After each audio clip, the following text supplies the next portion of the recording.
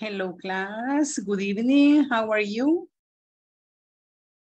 Hello. Good evening. Hello, good evening. Welcome, Filomena, Carlos, Miguel, Brandon. I am so glad that you are here, guys. Excellent. Good evening. How was your day? ¿Cómo estuvo su día hoy? Excelente.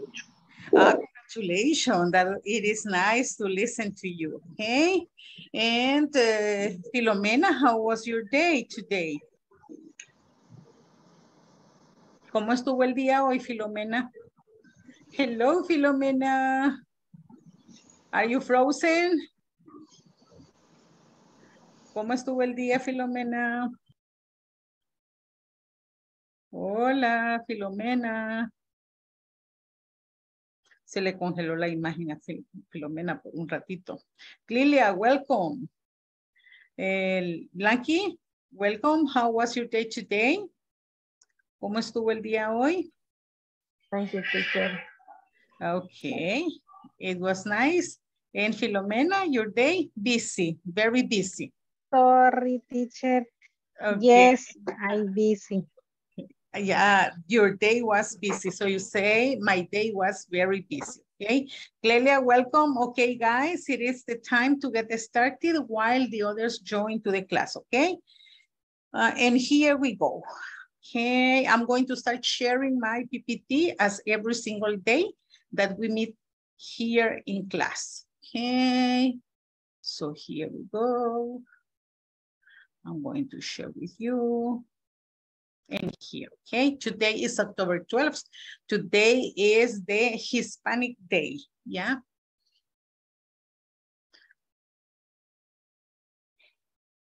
And here we go, okay? So today is October 12th, 2022. And no, not so fast. Today is our video conference number 7. The first activity, greetings as every single day, right? We're going to have a short feedback, brief feedback of what we did yesterday. We're going to read the objectives. And today, as the pre-task, you are going to be describing activities by using imperatives, okay? That is the structure for today, imperatives. And also the preparation task, you will be describing activities by using imperatives, and the very strong activity, the highlight is to describe activities by using, okay, describe activities by using imperatives. And I expect to work today at page 22. So at the end, we're going to have the wrapping up of the class. For the objectives, one volunteer, please, to help me reading the objectives. Hello? Who wants to help me reading the objectives? Only one. You need to practice. Remember, practice makes perfect. No problem if you make a mistake. That is the way we learn, okay? Thank you, Carlos. Please begin reading. A specific objective. Participants will be able to describe activities by using imperative. Excellent, very well. And Class objective. Okay. Participants will be able to identify and use imperatives. Thank you so much. So class, as I told you at the beginning, when I was reading the agenda, you as participants will be able, okay, to describe activities by using imperative. And as Carlos read for you, class, you will be able to identify, okay, to identify and use imperatives, to identify an imperative from a simple statement. And here again, a reminder for the homeworks and evaluations. Remember that in this section, you're going to take a midterm exam and the evaluations for every single day that we meet here in class. Is that okay? So remember, continue working on that. And again, a reminder for your full name in the camera, camera on, Durante toda la sesión, la cámara se pide que esté encendida, a no ser que tenga algún problema con su internet. Minimizar el sonido ambiente lo más posible, porque recuerden que todo queda grabado, ¿verdad? Y todos los sonidos a nuestro alrededor aparecen en la grabación. Participación activa, como lo han hecho hasta el día de hoy, en los breakout rooms y también en el main session room, ¿ok? So here we have the attendance again, class. Asistencia al 100% de la clase es lo que se espera. Los 120 minutos de cada sesión. Se toma la asistencia como siempre, ya sabemos, 2 veces en cada clase. Y se tomará como válida al escuchar al participante decir here I am or present.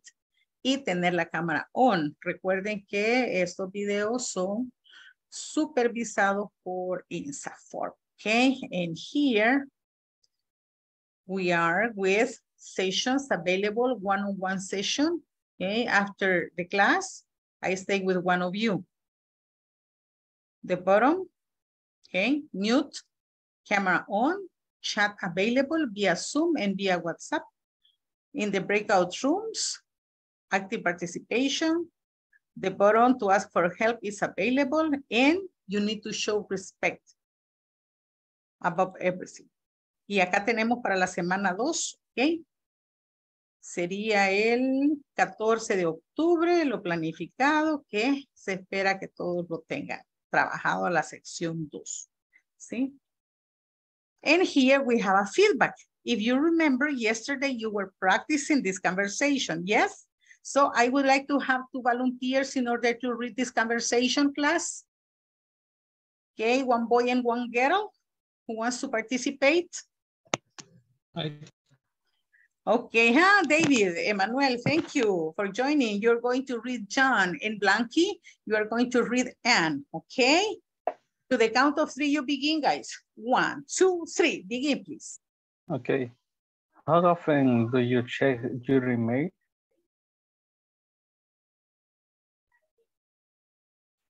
Blanqui, microphone. Okay. Every 2 hours. And you? Well, I try to check it as often as I can. How often do you call your client? I often call them once a week on Monday, but I usually call them on Friday to check their order. Do you call clients? Yes, I always call them first in the morning. I believe it is important to have contact with them all the time.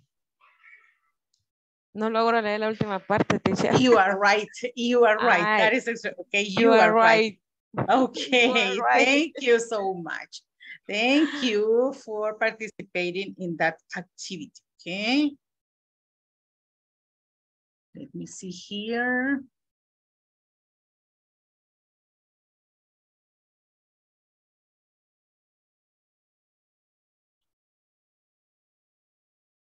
Let's see. Okay. And now we continue with the feedback.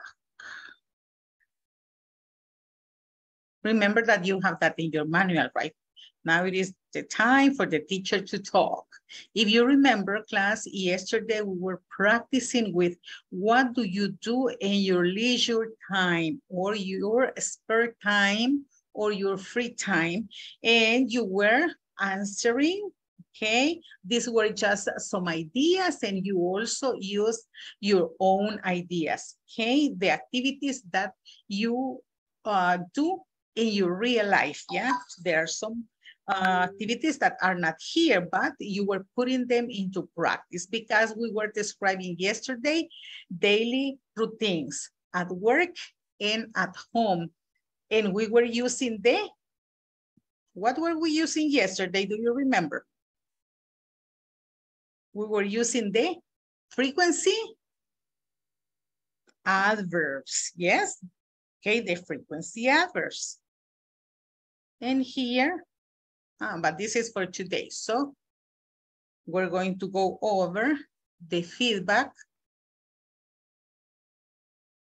Okay, here. Hello, Juan.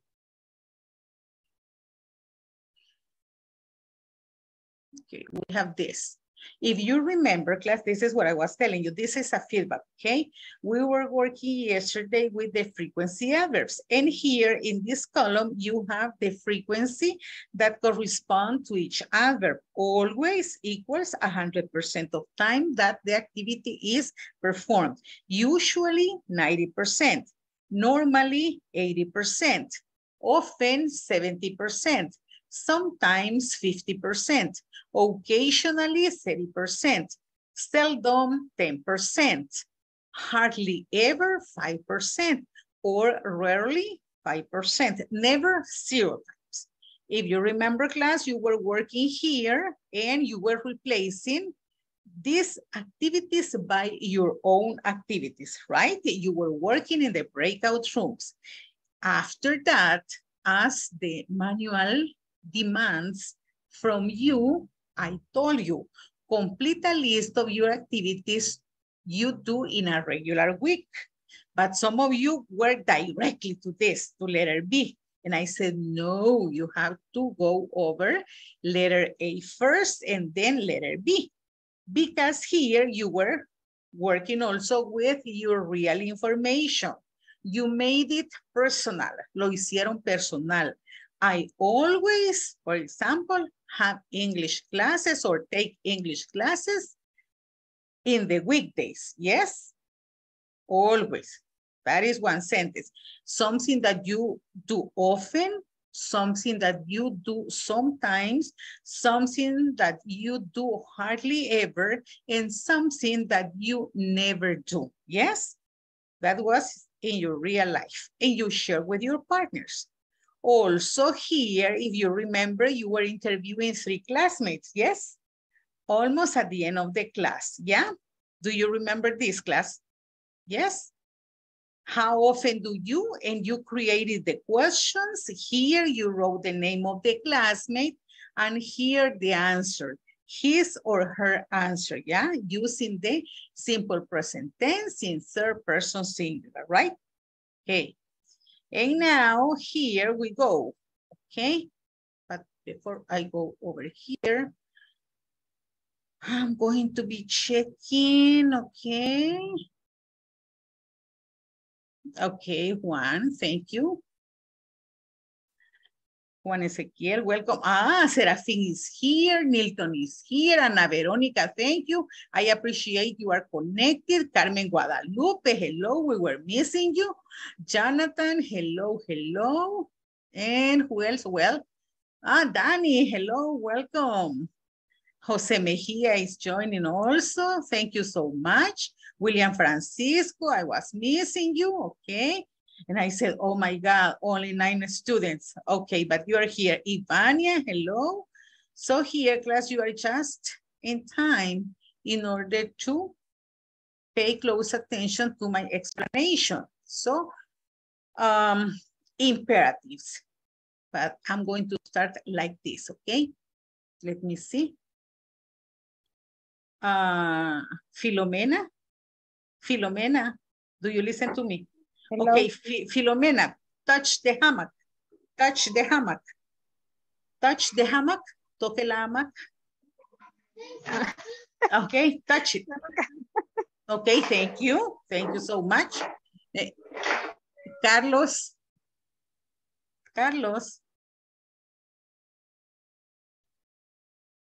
Miguel, do you listen to me? Hello, hello. Okay, Carlos, say hello, class. Say hello, class. Hello, class.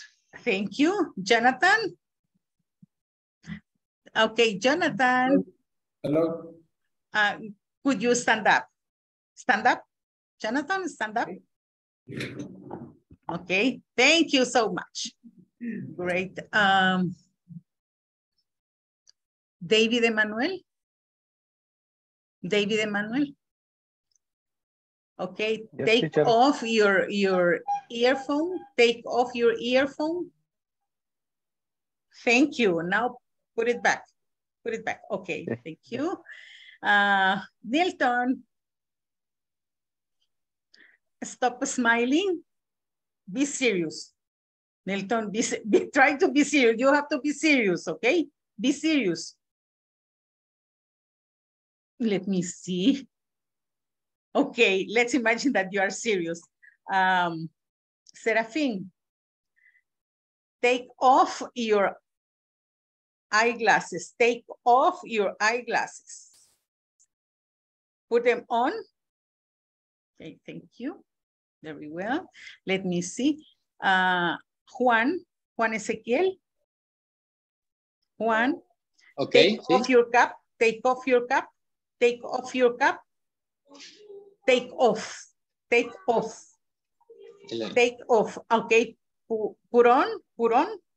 Put it on. Put on your cap. Okay, thank you. So those are imperatives or orders. So you're going to be working with that structure. If you notice, class, I didn't say, Filomena, please, blah, blah. No. An imperative is an order, like a command, okay? So this is what we are going to be working right now. And here, I'm going to share with you, class, my PPT. So you start thinking about, okay? So, imperatives.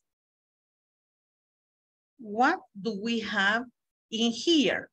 I have here different groups of imperatives. For example, sit down, close the door, open the door, open the window, go to the board. Or open the door, close the door, open the window, close the window, go to the board, go to the door, also, yeah, go to the supermarket and buy a liter of milk, keep silence, don't eat, walk the dog, don't talk. If you notice here, in the yellow box, all of the imperatives are affirmative. But in this one, we have a mixture, affirmative and negative imperatives. Keep silence, okay, affirmative. Don't eat, negative. Walk the dog, affirmative statement. Don't talk, negative imperative. In the green box, we have wash your hands, wash your mouth, brush your teeth, okay? Comb your hair, peínate el cabello, wash your face. In the purple box, eat the vegetables, says the mother. Don't eat candies. Don't shout. Don't park here, okay? Don't smoke. In the red box, don't smoke. Look behind you. Sit up. You know the meaning of this expression? Sit up. Sit up. Siéntese bien. Siéntese recto. Yeah, because sometimes in school, if you remember, many people used to be like this at the desk, and teachers used to say, sit up, siéntese bien, okay? Sit up. Now, wear a face mask. Yes, it is an imperative, a command, an order. Use a hand sanitizer. Yeah, it is another imperative, okay? So I want you to notice that in all these sentences, you don't have a subject. Se fijan que en ninguna de estas expresiones u oraciones imperativas hay un sujeto de la oración. Yo nada más le dije a su compañero, take off your cap, quítese la gorra, yes. Put it on, póngasela, yes. Take off your eyeglasses, quítese los lentes, put them on, póngaselo, ¿ya? I said to Jonathan, stand up, póngase de pie, sit down, pero no le dije you sit down, you stand up, no, you don't say that. or you don't say the name of the person. Or if there is a group of people, you say the name of the person, yeah? But generally, imperatives don't use a subject. Cuando utilizamos imperativos, no utilizamos sujeto de elaboración porque se sobreentiende que va directamente hacia una persona, hacia ti. ¿De acuerdo? Okay, so I'm going to share this with you via WhatsApp and get ready because you're going to be building imperatives. Okay, from here. Okay, this one. This is the one.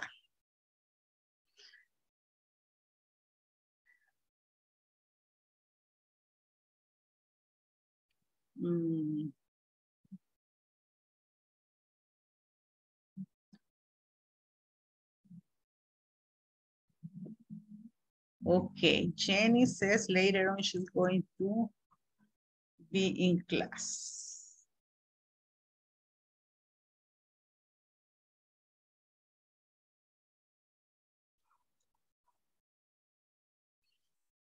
And now what are you going to do? Do you have any question or comment, class, about the imperatives? It is not so difficult. ¿Preguntas o comentarios sobre los imperativos o las oraciones imperativas? No. And now here, let's check ongoing activities at the workplace. Here, you're going to provide instructions for actions or activities in simple commands.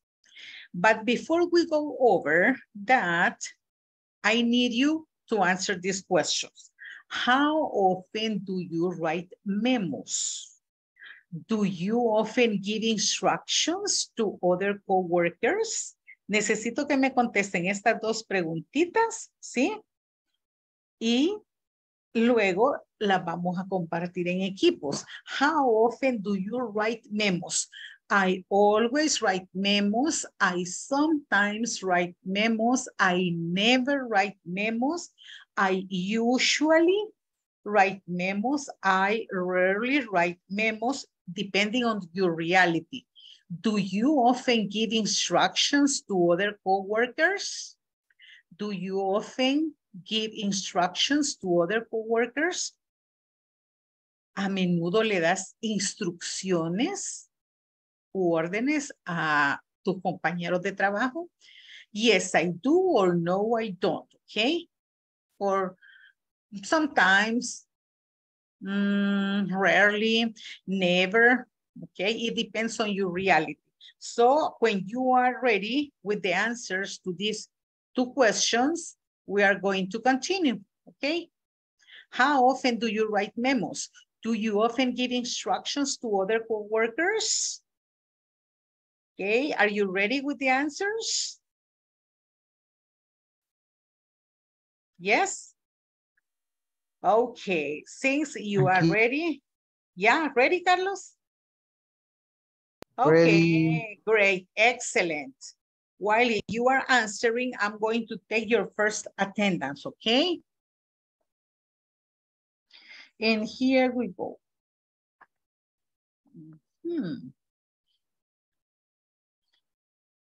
Marlene. Espérate, voy a Ana parar. Ana Marlene. Marlene, absent. Very weird. That she. And Ana Verónica. Hello, Ana Verónica. Vero.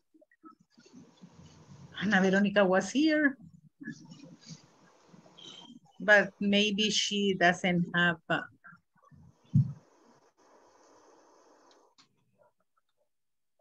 Okay, thank you, Edwin. Okay, Ana Verónica is absent. Brandon. Present, teacher. Thank you. Carlos Miguel. Present. Okay, great. And Carmen. Carmen. Present. Present. Thank you, Miss. Thank you, thank you. Clelia. Present. Excellent. Daniel Alberto. Present, teacher. Thank you, sir. David Emanuel. Here I am, teacher. Edwin Roberto. Present, teacher. Thank you, sir. Ivania Elizabeth. Present, teacher. Thank you, Miss. Janice Caroline, are you here or not yet? Okay, she said that she is in her way. Jonathan, Present. thank you. Jose Dimas. Jose Dimas, not yet. Okay. Jose Dimas, not yet. Jose Manuel. Present, teacher. Great, thank you. Jose Mario, not yet. Oh, yes, Present, yes, teacher. he is always, forever. Thank you. Thank you so much. Juan Ezequiel. Hello, teacher. Hello, Present. thank you. I appreciate your attendance so much. Great. Marlene, are you here or not yet? Because she said she was going to be in her way. Nilton, Present. thank you. Serafín, Present. thank you. William Francisco. William Francisco Flores Murillo. William Francisco Flores Murillo. Thank you. Blanca Luz. Present. Thank you. Filomena Luz. Present, teacher. Great. Alejandra Michelle. Not yet. Okay. Beatriz is absent. Noé. Absent. Okay. Thank you. And now, class, that you are ready with your answers to these two questions. Okay. Remember the questions? We are working in the manual at page 22. Okay. So everybody get ready with the manual. How often do you write memos? How often do you write memos? You ask and answer this question. Do you often give instructions to other coworkers? Yes, I do, or no, I don't. Okay. So here we get ready.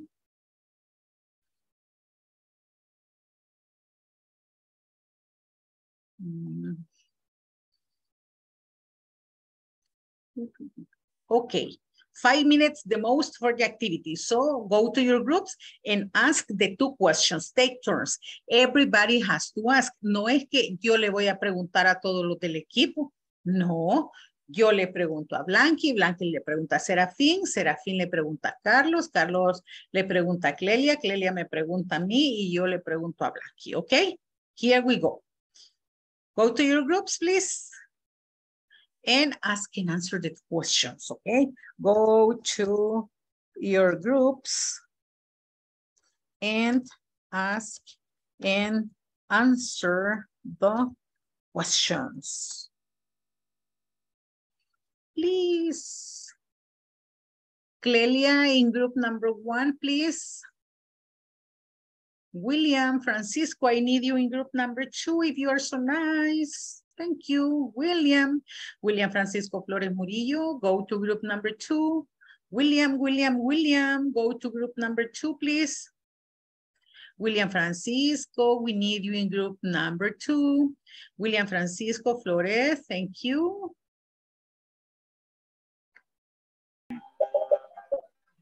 Ahora, ¿quién me pregunta? Yo les pregunto. Usted le pregunta a un compañero y ese compañero le hace las preguntas a otro y así, ¿verdad? Cada quien tiene que practicar la pronunciación de las preguntas y las respuestas, ¿ok? Ok, esa es la idea. Bye. Déjame buscar el manual de... If you wish, you can take a screenshot. Okay, I'm going to share it with you. Si gustan le toman una screenshot. Lo que pasa es que, vaya, acá permitan. Yo lo copié, teacher, en lo que tenía ahí. Ah, okay, great. If you want to take a screenshot, feel free to do it, okay?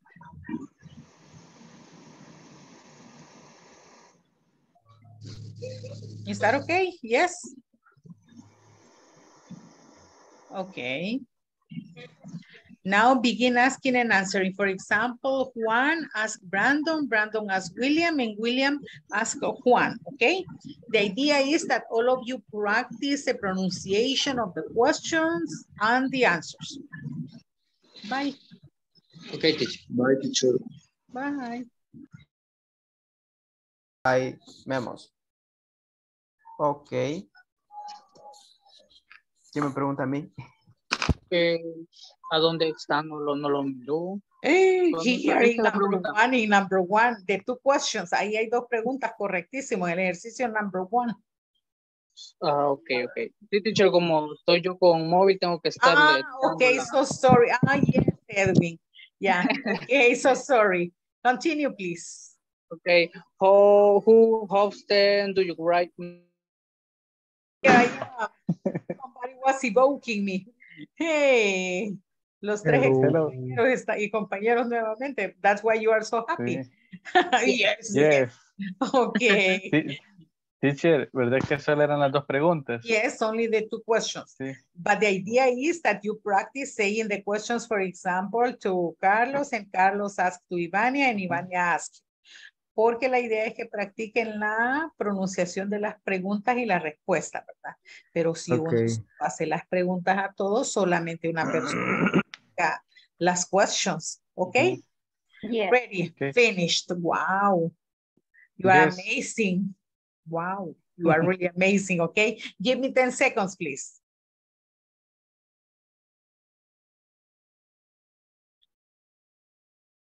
Okay, did you finish asking and answering the two questions? Yes. Yes, teacher. ¿A quién le preguntó Blanqui? A Jonathan. ¿Y Jonathan a quién le preguntó? A Filomena. ¿Y Filomena a quién le preguntó? A mí. Ana Marlene todavía no porque acababa de entrar. Yeah, she's just arriving home. Okay, very well. So, hello, Jonathan. You have your pet. We can see your pet, your bird pet. Podemos ver su mascota. Yes. Okay, you have a companion. Okay. So, since everybody is done, we're going to move to the break, to the main session room, sorry, so we can continue with the next activity, okay? Thank you for your participation, class. Okay. Okay.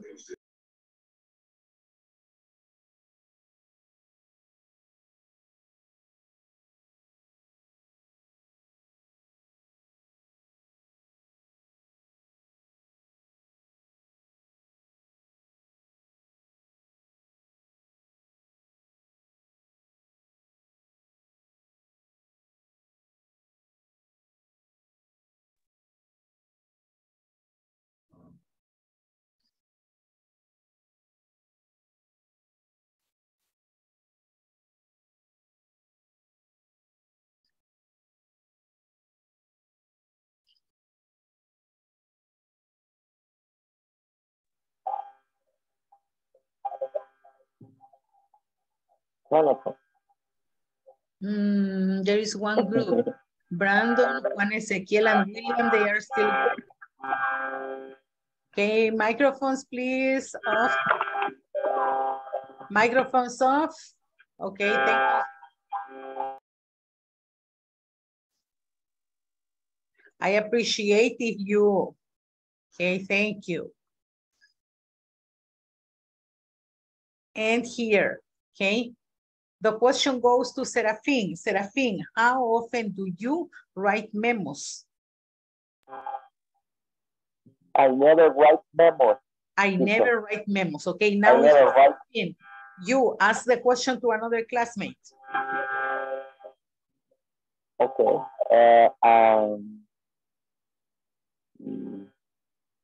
Let me see.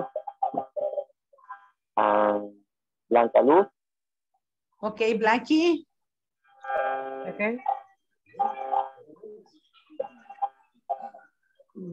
How often do you write memos? I usually write memos. Very well. Now, Blanky, you choose your victim and ask the question. Serafín, the microphone. Okay. Yes, Miss Blanky.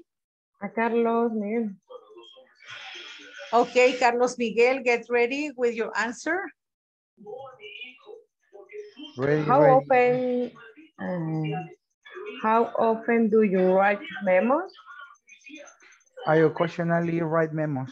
Very well. Now, Carlos, ask the question to another partner.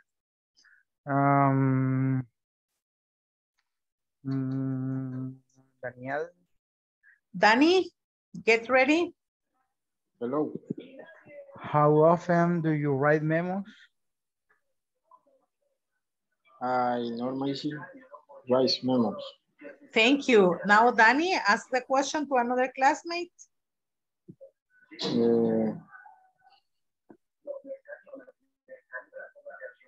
Ana Marlene. Marlene, are you ready? Yes. Also, do you write memos? I usually write memos. Thank you. Now, Marlene, you are going to ask to another classmate the second question. Okay, you choose the victim. The second question, okay, do you often give instructions to other co-workers? This is the question, Marlene. Do you often give instructions to other co-workers? And the question goes to? Clelia. Clelia. Hello. Okay. Do you often give instructions to other co-workers? No, I don't. Okay, now Clelia, ask that question to another partner. Para Filomena. Filomena. Do you often give instruction to other coworkers? Yes, I do. Okay. Now you, Filomena, ask the question to another partner. David and Manuel. Okay, David, get ready. Do you often instruction? Give instruction? Do you often coworker? Yes, I do. I usually give instruction to my coworkers. Okay, now David, ask the question to another classmate. Okay, veamos a Serafín. No, he answered the question. He was the first one. Otro. And Serafín, like that. Very popular, Serafín. Okay. Pues a Nilton. Nilton. Nilton. Okay. How often do you write memos?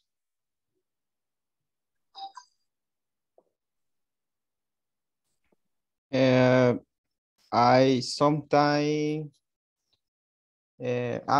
número 1. No, the second one. The second. Ok, es que la 1 escuché yo, estoy mal. Tiene que ser la segunda. Do you often give instructions to your co-workers? I sometimes give introduction to other co-workers. Instructions. Now you ask that question to another classmate. Juan. Juan. Do you often give instruction to your other co-workers? I never. Okay, thank you. Now, Juan, read that question for Carmen. Okay. Do you often give instruction to often co-working? No, I don't. Okay, thank you so much. Now, for the people who give instructions, how is the way that you give instructions to your coworkers? You say, print those papers. Bring me those boxes. Así les dicen. Imprime estos documentos. Así dicen. ¿Cómo le dicen a sus compañeros cuando les dan las instrucciones? Answer this mail. Así les dicen. Así dan las instrucciones. Hello. Sí. No, A mí no me hacen caso. No me hacen caso, dice. Ajá. O dicen, por favor, imprima Please esto. print. Ay, are you sure? Ok, ahora vamos a establecer la diferencia. Y ya vamos a ver. Ok, that is why I'm asking you.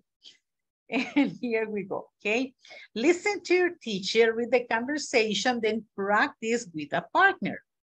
Marcia and Luke, those are the characters in this conversation, but no matter because they don't mention their names. So please send this package. Yes, ma'am. Yes, ma'am.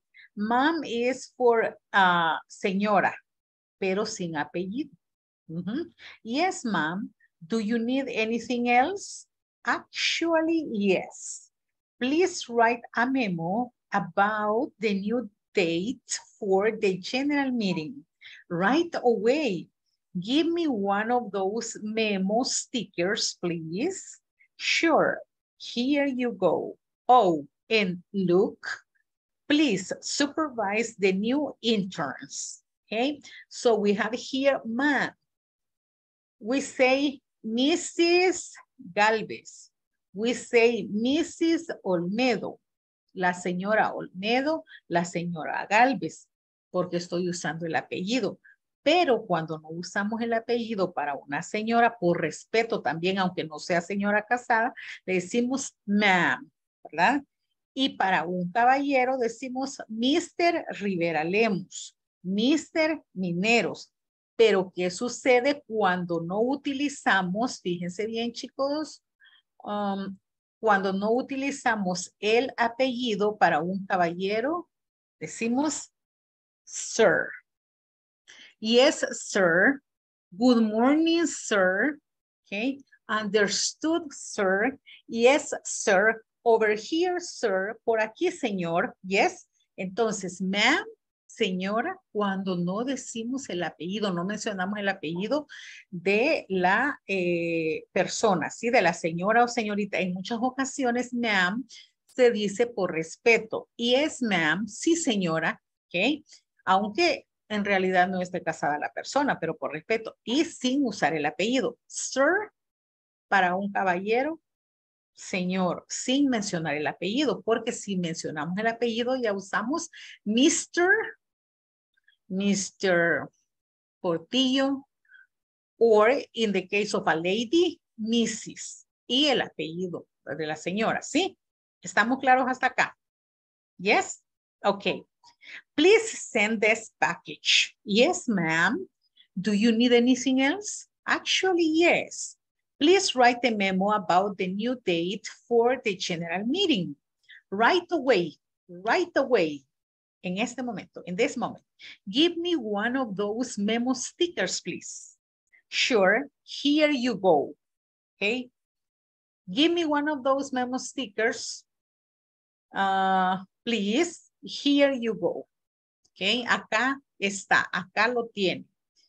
Sure, here you go. Aquí está, aquí lo tiene. Oh, and look, please supervise the new interns. Absolutely, absolutely. Okay, now I need two participants to model the conversation for the class.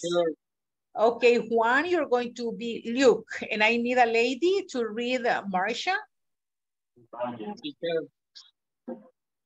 Hello. How do you pronounce la primera parte? Please send this package. This package. Esta es una I corta entre E e I. This. ¿Okay? Porque el plural es these. Estos, pero este es this. Una I corta.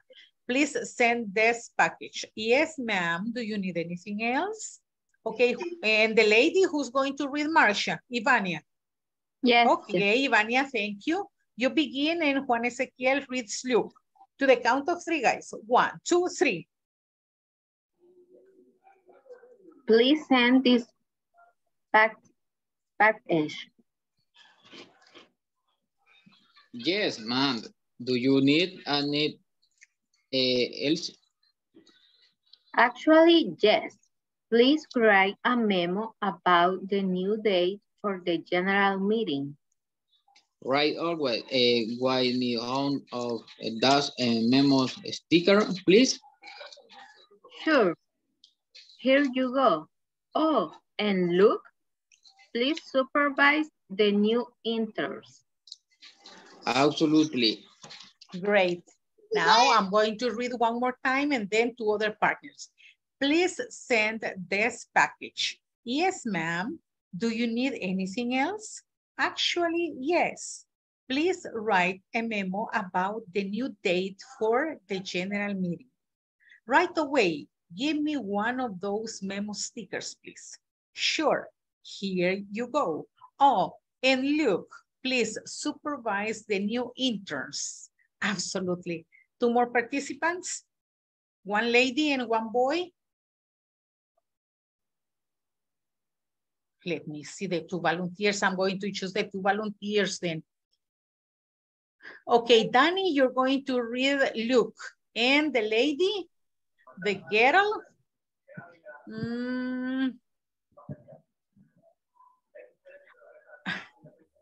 Okay, Carlos, you're going to read the other partner, yeah? Danny, you begin. Yes. Danny? Yes.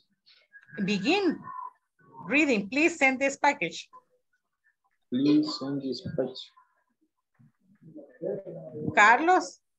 Yes, ma'am. Ma'am.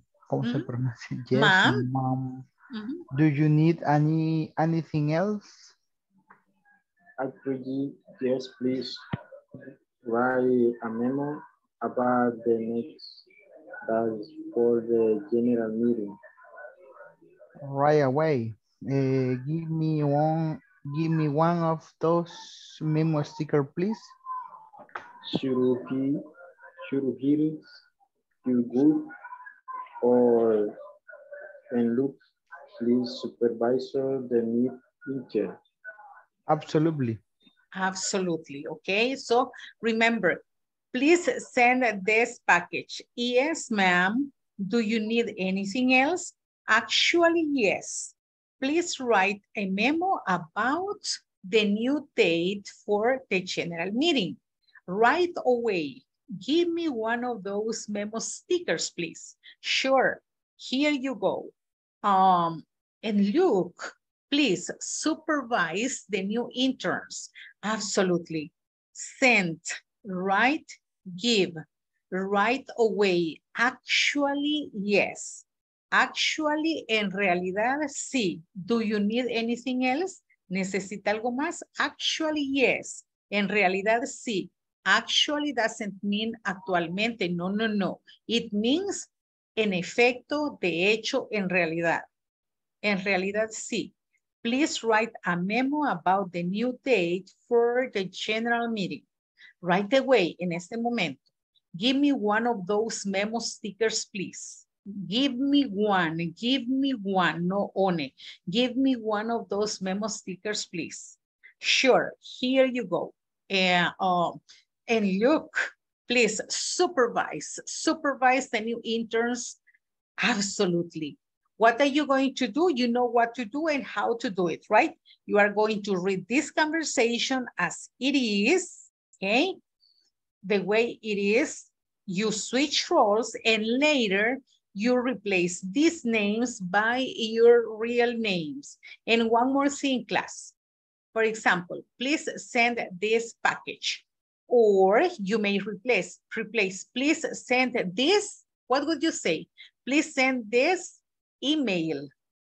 Or please send this, what else? This box, yeah? Please send this. ¿Por qué otra palabra sustituirían ustedes package? Document.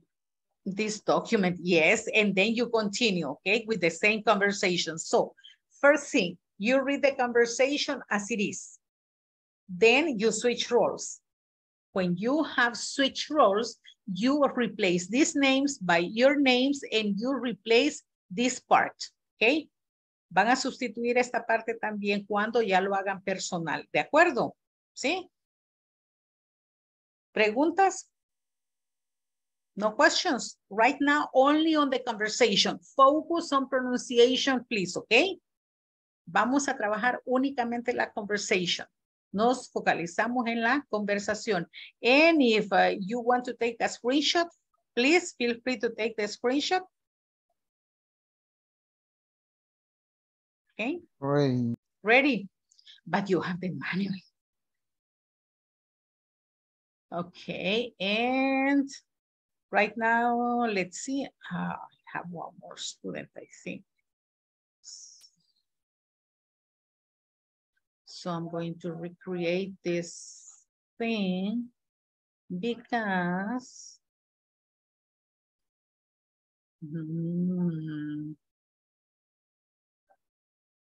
let me see, 444 and 333. Okay, remember to take turns. Everybody needs to read the 2 characters. Here we go.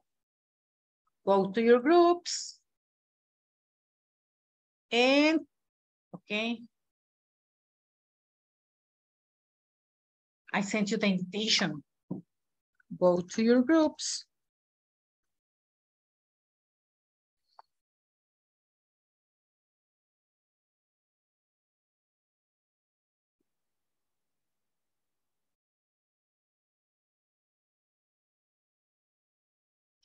Ana Marlene.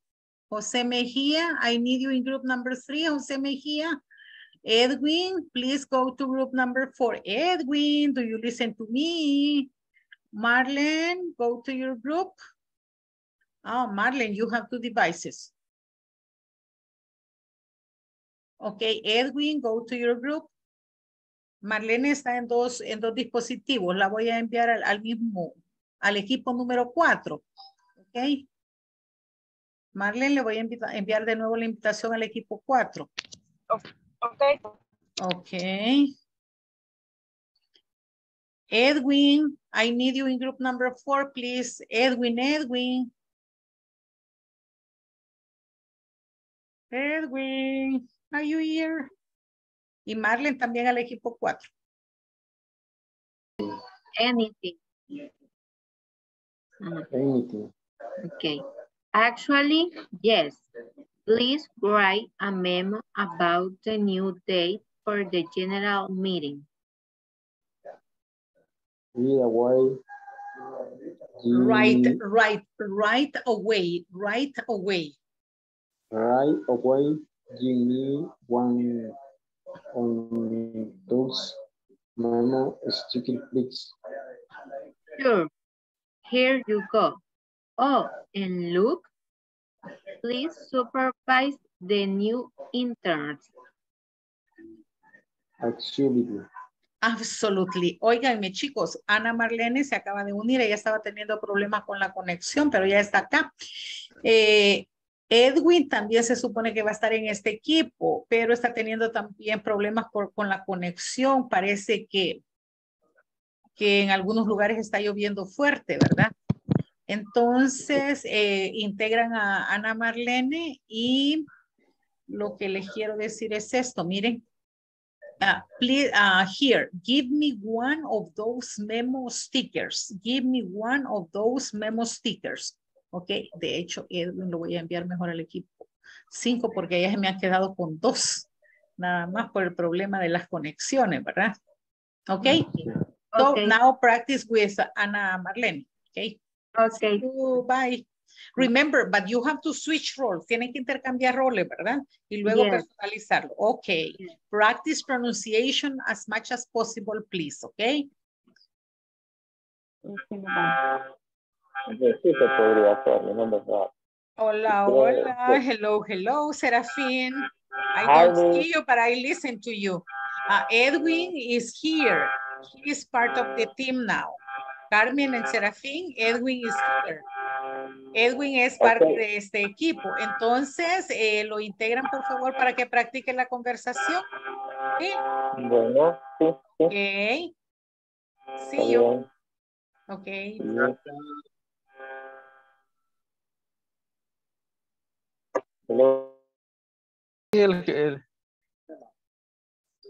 Puedo empezar yo entonces. Please send this document.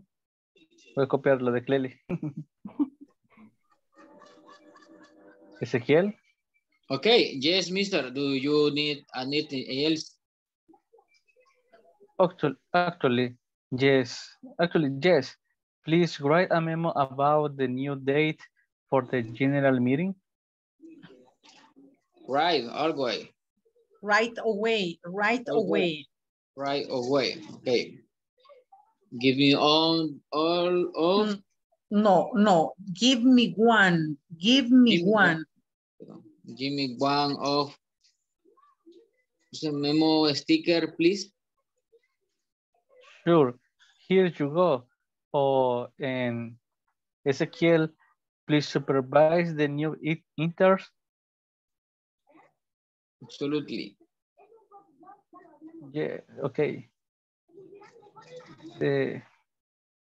Teacher, ya practicamos, porque fíjese que Jonathan que tiene problema con el audio, porque no. Ahorita lo vamos a repasar otra vez nosotros. Con Clelia, con David y Juan, sí ya conversaron, practicaron el original. Y ya de un solo con cambios también, teacher. No, pero intercambiaron roles en el original también. No. Tienen que intercambiar roles en el okay. Ajá, y luego también en el que personalizan, intercambian roles para que todos puedan practicar todas las estructuras, ¿de acuerdo? Right, entonces ahí vamos otra vez los tres con roles diferentes. Right. Sí, y cuando Jonathan esté disponible, pues se les va a unir, ¿de acuerdo? Okay. De acuerdo, teacher. Thank you. Ahí donde dice, do you need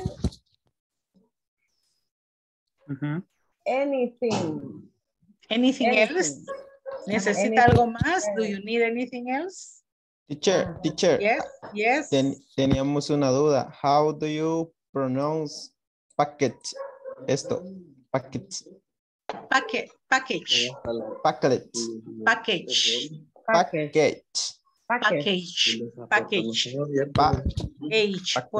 Porque vean que está compuesto acá la palabra, miren, package.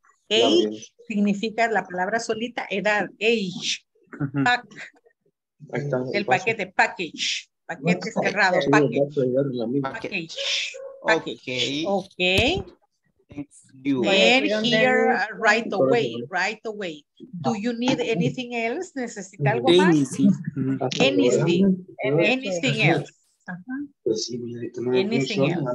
Vaya, aquí donde dice también orden, general. Meeting. Porque dice que algunos decían meeting, así va. La doble E se pronuncia como I. Ajá. Meeting. Yeah. Quiero ver otro. Cambiarle la parte esta. Entonces, como usted se está incorporando con nosotros, vamos a practicar una vez más la conversación tal cual está y después la cambiamos. Ok. Voy a empezar yo con Marcia y usted va a hacer Luke. Please send this package. Excellent package. Okay. Yes, do you need anything else? No, do you need anything else? Do you need anything else? Anything else? Anything else? Yes. Actually, yes. Please write a memo about the new date for the general meeting. Right away. Give me one of those memo stickers, please. Sure, here you go. Oh, and look, please supervise the new interns. Absolutely.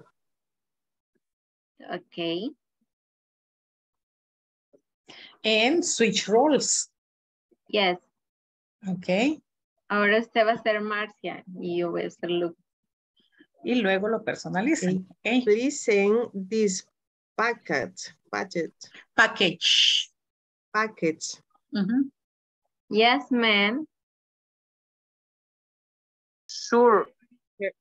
Here you go on and look, please, supervisor, the new item. Absolutely. Okay. Estamos. ¿Le doy preferencia o llama? Ok. Edwin. Hola. Le voy a compartir a Carmen. Carmen y Edwin, necesito que lean. Please read this conversation for me. Okay. Carmen, you begin. Edwin.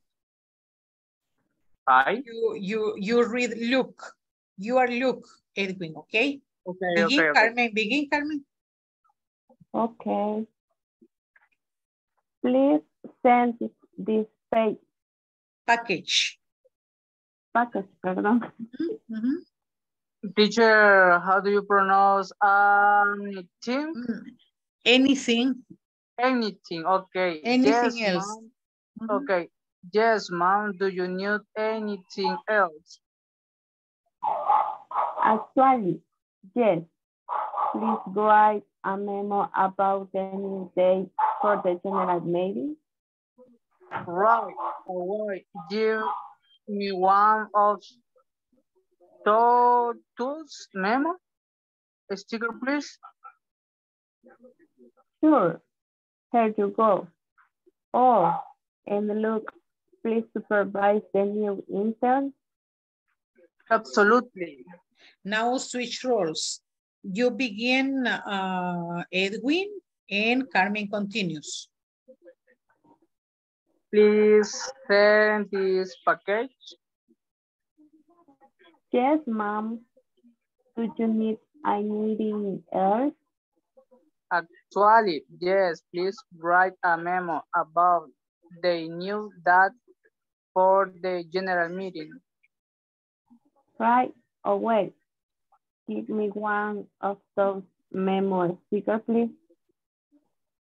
Sure. Here you go on and looks, please, supervisor, the new items.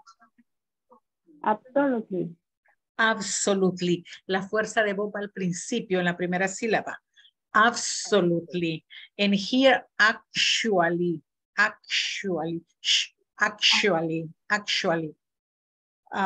Write a memo about the new date, la nueva fecha, the new date for the general meeting, okay? The new date for the general meeting. Do you need anything else? Esto nos dicen en las department stores, in the restaurants, wherever we go and get a product or a service. Do you need anything else?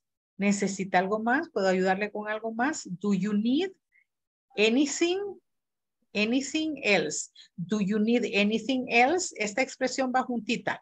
Do you need anything else? Yes, ma'am. Yes, ma'am. Please send this package. Please send this package. Okay. Please send this package. Memo stickers. Give me one. Give me one. Okay. And now I ask you, class, did you personalize it? ¿Ya lo hicieron personal? Serafín, yes. Yes. Y Edwin también. ¿Ya lo personalizó? No, teacher. Ok. Entonces trabajen en la personalización y no se olviden de que don Mr. Constanza needs to practice a lot too. Okay. The idea right now is to practice pronunciation. Okay. Bye. Okay. Very well done, class. Continue, please.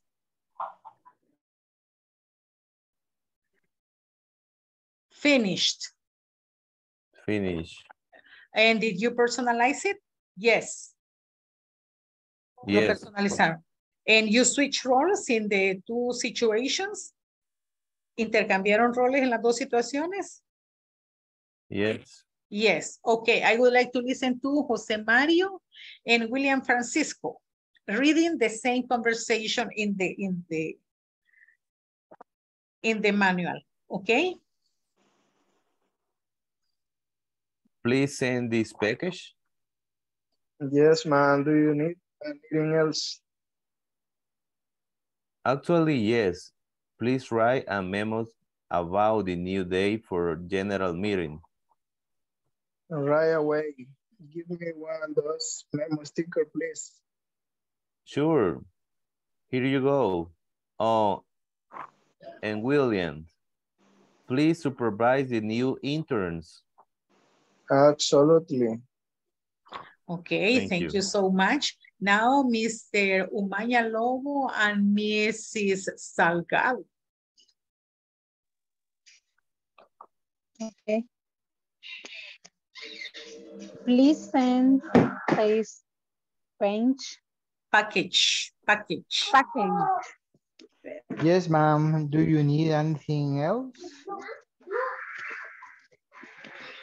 Actually, yes, please write a memo about the new date for the general meeting.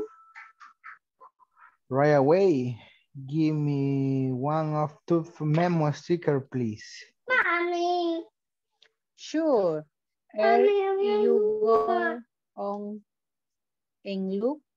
Please supervise the new interns. Absolutely. Okay. Excellent. Very well. Now let's get back to the main session room. Congratulations. You did a pretty good job. Remember, actually, package, anything. Do you need anything else? Okay. Memo stickers. Let's get back.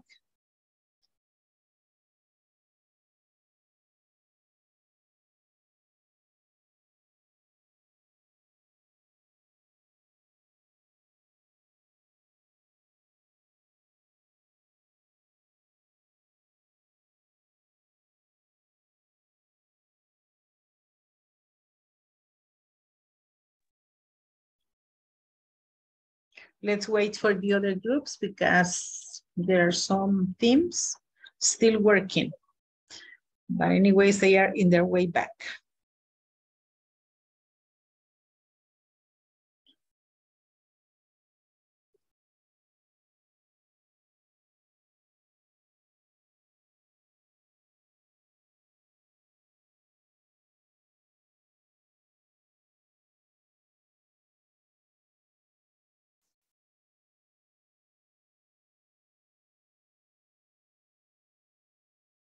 Okay, everybody's back. Thank you. Great, super champions. You have a good pronunciation and conversation practice. Congrats. And that is the way that we learn, okay? Practice.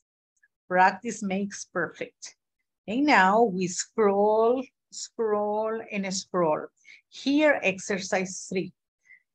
Before you go over exercise 3, I'm going to read this information, class. Commands. The definition of this word, commands. Commands are direct instructions or orders to do something. Esa es la definición de una command, okay? Use please plus the command to sound more polite. Para que se escuche una orden más suave, más cortés, más amable, utilizamos la palabra please, the magic word, okay? Please place an order for more boxes. Call the supervisor, please. Notice this. Please place an order for more boxes. When it goes at the beginning, you just write please and the command. But when the word please goes at the end, first you say or write the command, you insert a comma and the word please. ¿Se fijan la diferencia? Cuando al inicio utilizamos la palabra please, no utilizamos ninguna coma ni ninguna puntuación hasta el final. Pero cuando utilizamos la palabra por favor al final, antes de la palabra please, vamos a ubicar una coma, ¿sí? Okay, now class, you have to do this. Exercise 3, figure it out. Complete the following conversation or, sorry, commands. Use the conversation above as reference. Number 1, 2, and 3, okay? I need you to complete these 3 commands, considering the information that you have in this conversation, okay? 1 minute to do it, and later we're going to double check.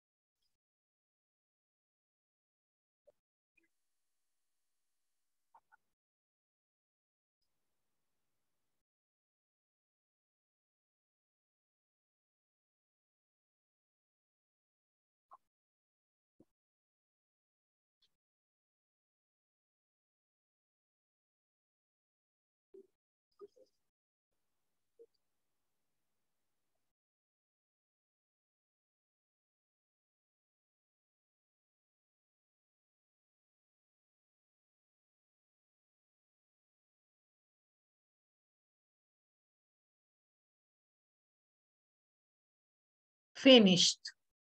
Yes?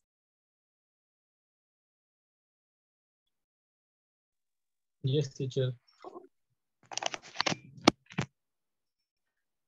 Thank you. Okay, here we go, class. In number 1, what do we need to write? A memo about the new date. Okay? Let's complete the command. What do we need to write over here?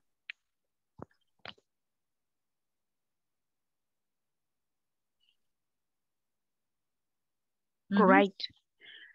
Please write, okay? Please write a memo about the new date. Number 2, me one of those stickers. Right away gift. No, no, right away is a spontaneous answer. The command Give. give. Give. Give me one. Give me one. Give, only give. In this case, only give without the word, okay? Give. And the last one?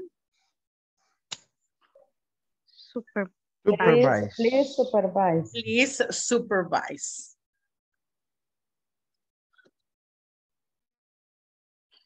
Okay, please supervise. So here we have, please write a memo about the new date.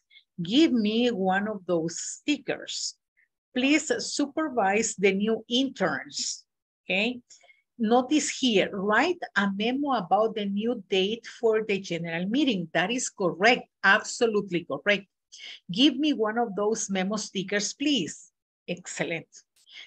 Supervise the new interns. Another truly and original command.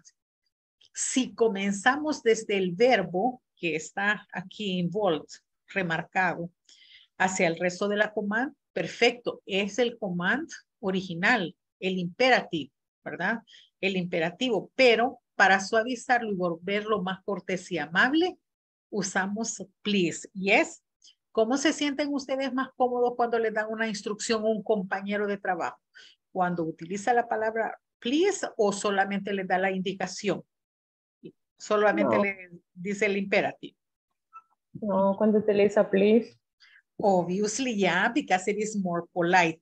Otherwise, you say, she thinks she's the boss. Ella cree que es la jefa, dicen muchos, ¿sí? O él cree que es el jefe. Por favor, no lo hago. Correcto. En muchas ocasiones eso suele suceder. Da evasiva. Sí, ya lo voy a hacer, pero no lo hace, ¿sí o no? Porque a muchas personas no les gusta el tono, ¿sí? Entonces, ahí para volverlo más amable, más suave, más cortés, utilizamos please at the beginning or at the end. Al inicio o al final de la imperative order. Recuerden la posición. Please, cuando va al inicio, no necesita ninguna puntuación en la oración, pero sí cuando va al final. Antes de please, si va al final, utilizamos una coma, ¿ok? Questions or comments? No questions. Okay, class, here we go. How to use commands to order or tell someone to do something. ¿Cómo usar los imperatives or commands para ordenar o decirle a alguien que haga algo? Esta palabra ordenar suena como muy agresivo, ¿sí? Muy fuerte. Pero ¿qué tal si? Please. Commands. Please write a check. Please send a memo. Please check the report. Please supervise the employees. Please go to a meeting. ¿Ya? It is nicer. Es mucho más nice to your ears. Mucho más amable para sus oídos. Okay, now, what are you going to do right now? Think about the activities that are held in your workplace, okay? Ubíquense en las actividades que se desarrollan en sus puestos de trabajo y ustedes van a escribir como equipo, van a generar 10 imperative sentences, okay? And you decide if they are going to be polite or only imperatives. Van a decidir si vamos a utilizar la palabra please or not. Is that okay? A list of 10 commands. Estamos claros sobre la actividad. Yes? Repeat, please. As a team, como equipo, en los breakout rooms van a generar 10 commands or imperative sentences. U oraciones imperativas, pero en relación a las actividades que realizamos en el trabajo, ¿sí? ¿Cuáles son estas actividades? ¿Qué nos piden usualmente en el trabajo? Print those papers. Generar un reporte. Okay. Please generate a report and so on. Okay, so in group, one report. Okay, una lista de 10 imperative sentences or commands as a group. Solamente van a generar 10 como equipo, ¿de acuerdo? No individual, como equipo. Y luego las vamos a compartir acá. ¿Está ok? Okay, yes, teacher. Okay, let me see if everyone is here. Okay, I'm going to send you the invitation right now. Okay, go to your groups, please. I sent you the invitation. Join your groups. Join your groups and create your commands.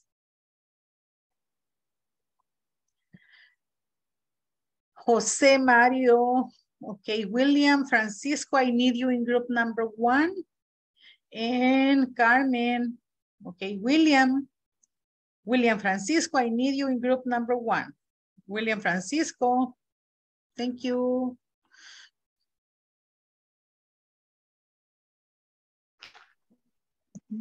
Hello, everyone. Ready? Ready. Okay, great. You are super champions. Do it. Go for it, okay? William Francisco is here, Filomena, Jose Mario, and Carlos Miguel, okay? Hey, Jose Mario, did you finish the activities in the platform for week 1? Yes. Okay, excellent. Thank you. The last 9. Okay, I'm going to update it. Ok, le vamos a actualizar entonces. Ok, bye bye.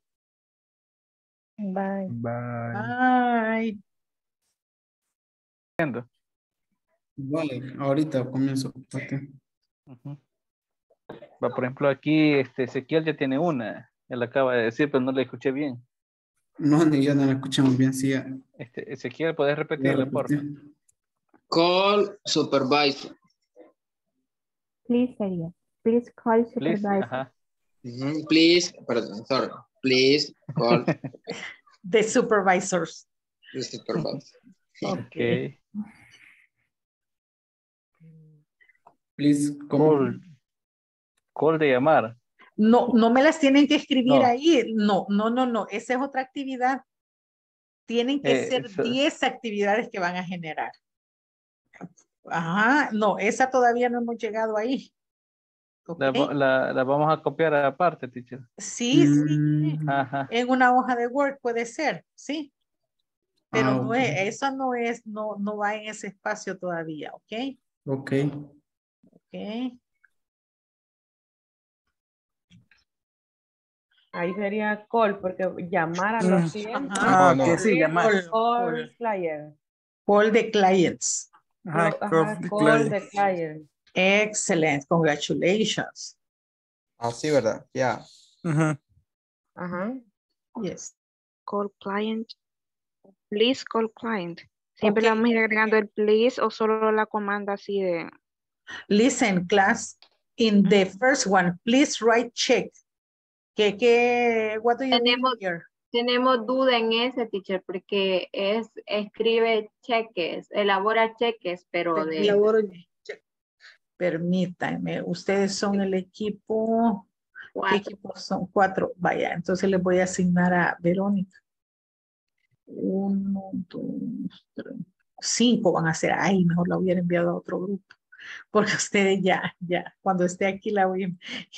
Bueno, aquí que quede Verónica.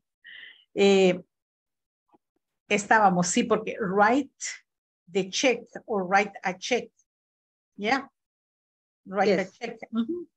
Te falta el A. Because it is one. Check. Organize a meeting, please. Send a report, please. Please call client.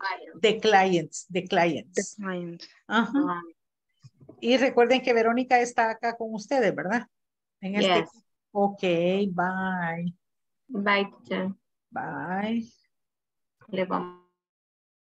¿Y le podemos agregar algo ahí? Ahí sería... You can help me.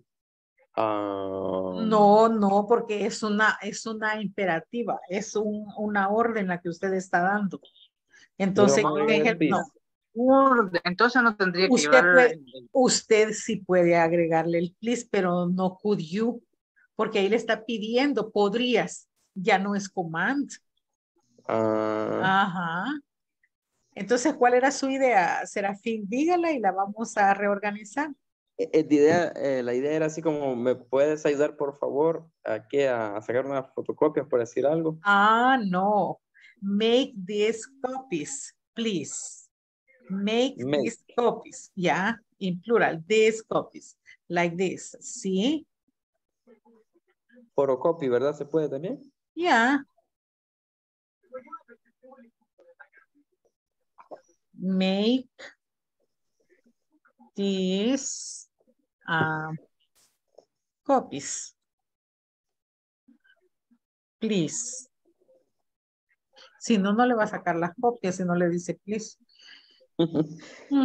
Yeah, that usually happens. Make these copies, please.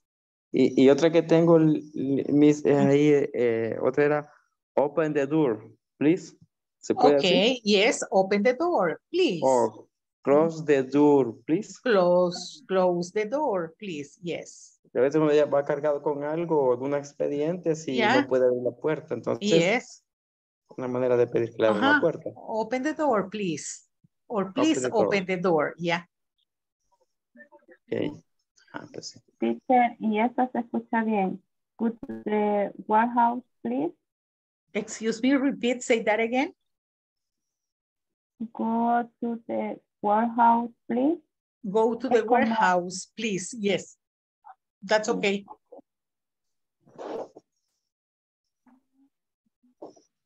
Okay, make this copies, please. Okay.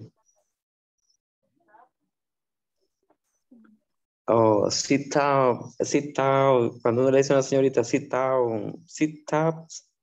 Sit down, please. Siéntese. No.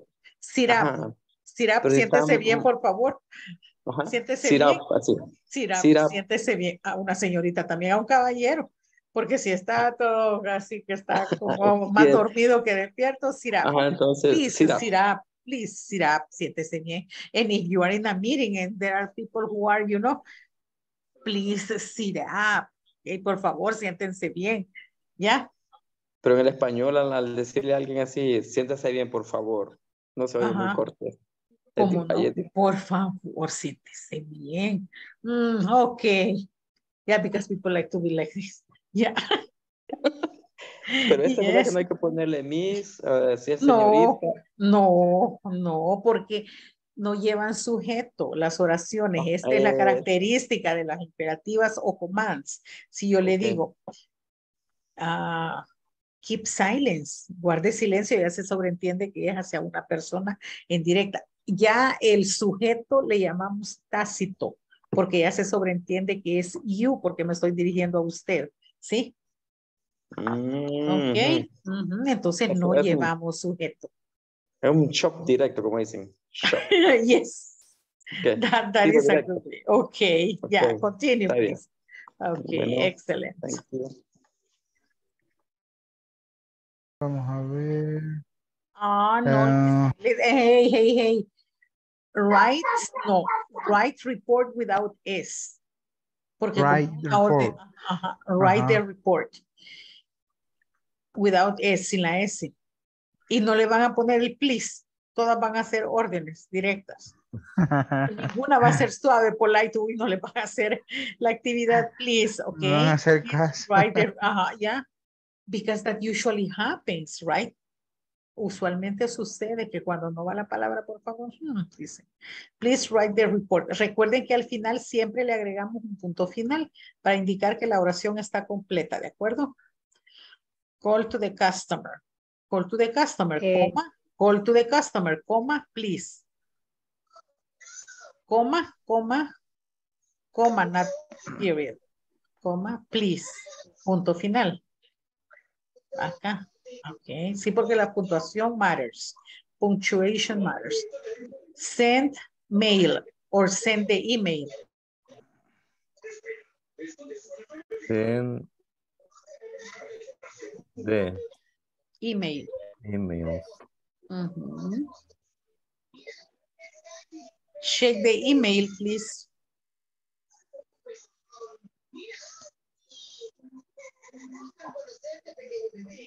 Comma, please. Okay.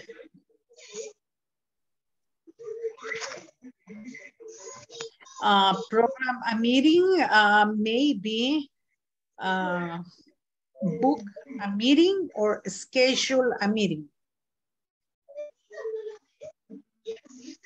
Schedule.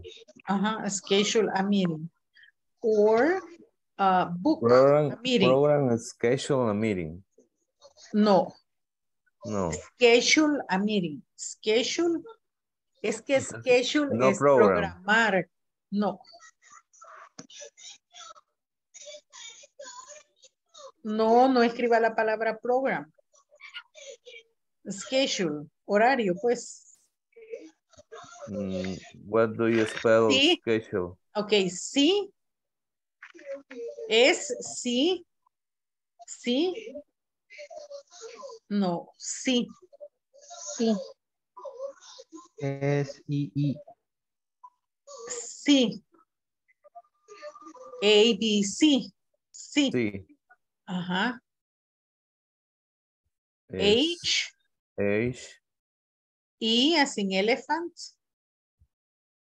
E. Ajá. D. U. L. E. Schedule a meeting. Please. Yes.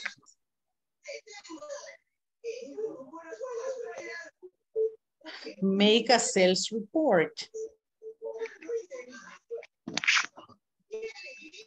That's okay. Make a sales report.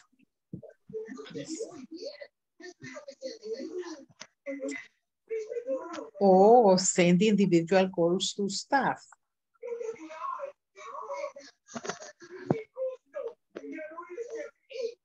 Siempre please. Yes. Yes. Sound more polite.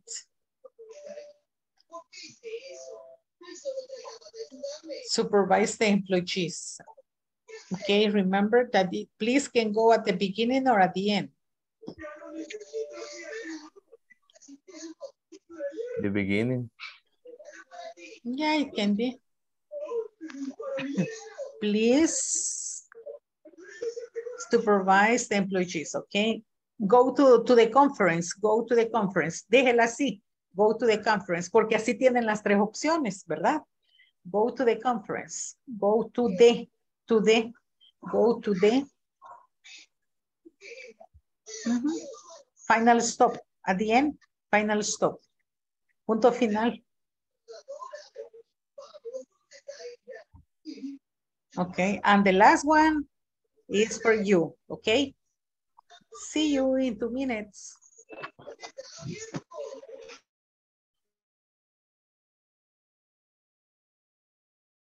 Finish class. Yes, teacher. Okay, great. Ready? I need you to choose one representative to read the sentences in the main session room, okay? Un representante tiene que seleccionar para ver quién lo va a leer allá en el main session room. Okay, bye. Oh, let's see, please print documents. Y estas oraciones no sirven, ninguna está buena. ¿Ya saben por qué? ¿Verdad? No tiene punto final. Ay, teacher. Sí, es que es en las plataformas es incorrecto gramaticalmente. Pero no había aceptado. Y miren, en la número 3, please delivery checks, no, deliver, sin la Y. Deliver. Solo deliver. Ajá. Deliver. Deliver, porque este es el verbo y ustedes lo estaban haciendo con el nombre o sustantivo. Please organize meetings. Please clean the office. Please check the social media. Please write the report. Visit the clients, please, okay? Please print documents. Please take pictures. Pictures, en plural. Miren, acá, please, se los ha marcado en azul porque le han escrito la P mayúscula y no tiene que... correcto. Okay, y acá también los verbos van en minúscula. Miren, deliver, organize, clean, por eso está en rojo. Please send the report. Please call the clients. Ajá, please deliver, tiene que ser con minúscula también. Ok, y ya listos. Tienen que seleccionar one representative to read your work in front of the class, ok. Tienen que seleccionar un representante para que lea su actividad en la clase. Random. Okay. Hello, class. Okay. Hello, teacher. Answer the email, please. Make coffee, please. Okay, listen. I need you to choose one representative in order to read your sentences in front of the class, okay? So make that decision. See you in 1 minute. No. Don't shout. Don't shout. No grite, no gritar, no grite, no gritar in the hospital or in the library. En la biblioteca, don't shout, don't talk, ¿ya? Don't shout. The office, ¿verdad? Don't shout the office. In the office, or don't shout to the partners, no le grite a los compañeros, ¿ya? Okay, especially in the virtual space, porque como nos llega acá, sentimos, okay? Don't shout the teacher. Yeah, nobody. Now listen, I need you to choose one representative to read the sentences in front of the class, okay? Tienen que seleccionar a un representante para que lea las oraciones en frente de la clase. Ready? Sus Ready. oraciones. Okay, let's get back. Okay. ¿Cuántas?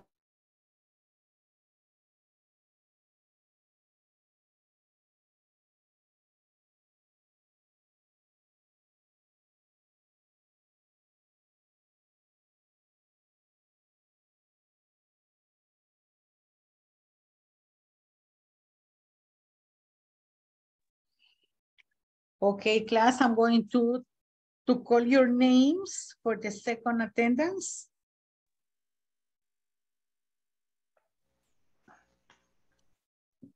Okay, teacher. Okay, but let's wait for the other partners, okay? Let me see. One group is still working, but they are in their way back. Here we go. Hi, Vero. Ana Marlene. Marlene. Hello, Ana Marlene. Marlene. Hello, Ana Marlene. Ana Marlene. Marlene. Marlene is absent. Ana Marlene. Ana Verónica. Thank you, Ana Verónica. Brandon. Hello, Present, Brandon. teacher. Thank you. Carlos Miguel Umaña. Present. Thank you. Carmen. Present. Thank you, Miss Carmen. Clelia. Present. Dani. Present. David. Emmanuel. Present. Edwin. Present, teacher.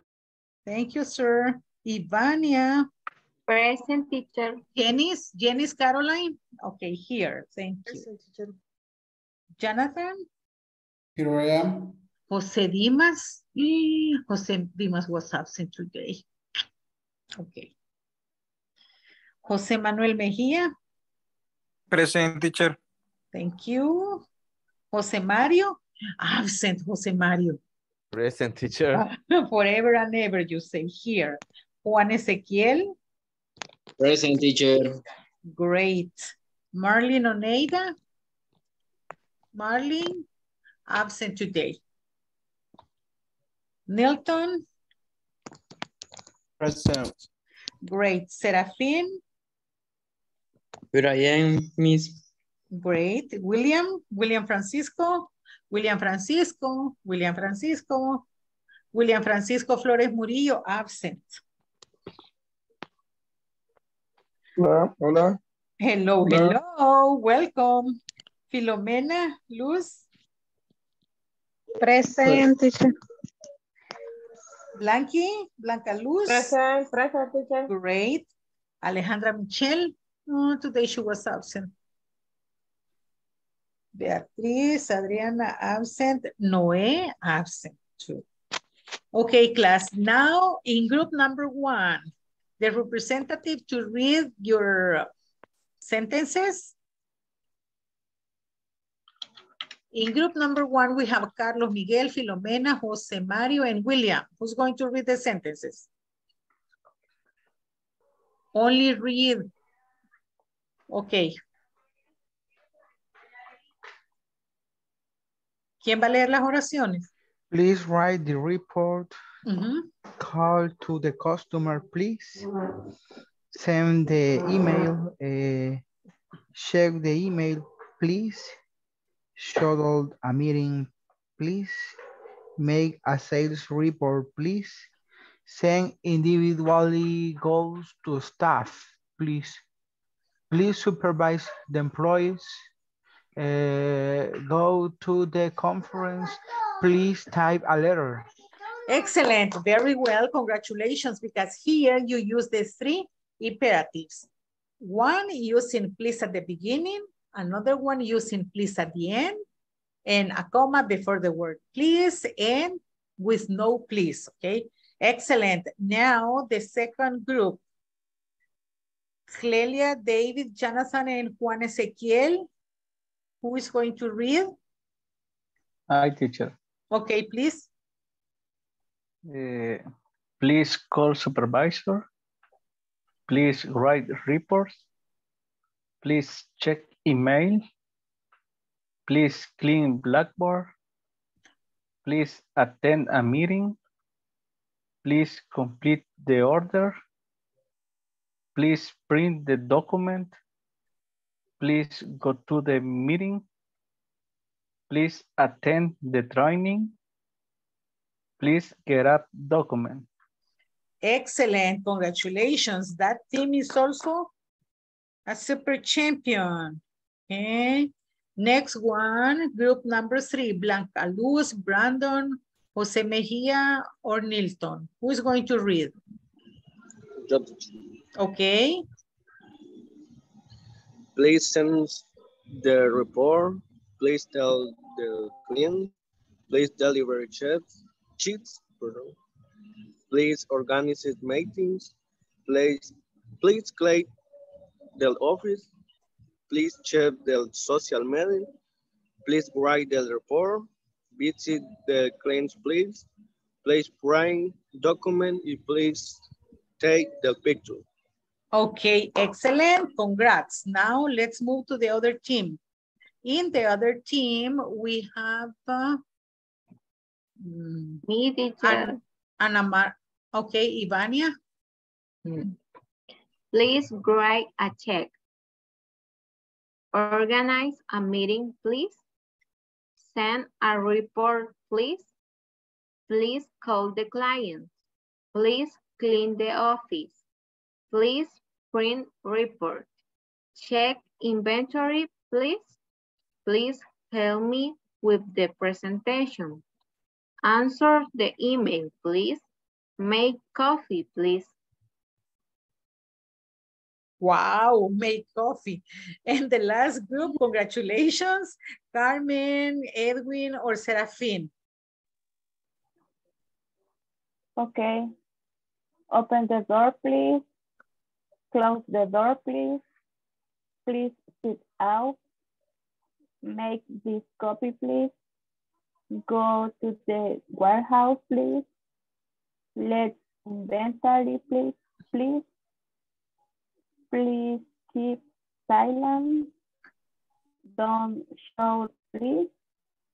Wear a face mask, please. Please don't talk. Please don't talk. Excellent. Congratulations. Nice job. And now here, in groups, imagine, for example, let's see, I'm going to imagine Jonathan, okay? I'm going to use my imagination about Jonathan's work. Why? Because as a group, you are going to brainstorm 6 things your classmate's boss needs him or her to do tomorrow. And then, what do you think your classmate's boss wants him or her to do tomorrow?